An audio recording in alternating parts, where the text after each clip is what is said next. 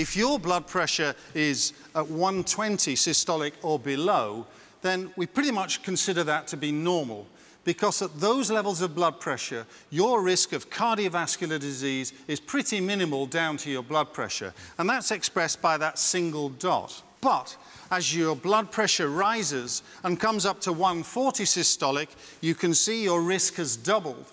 And that's a very important pressure because, as Peter mentioned, that's the official definition of hypertension, and it's at the level where your doctors may consider giving you tablets to treat your blood pressure. They'll certainly be telling you to change your diets and lifestyles to try and bring it down to the lower level.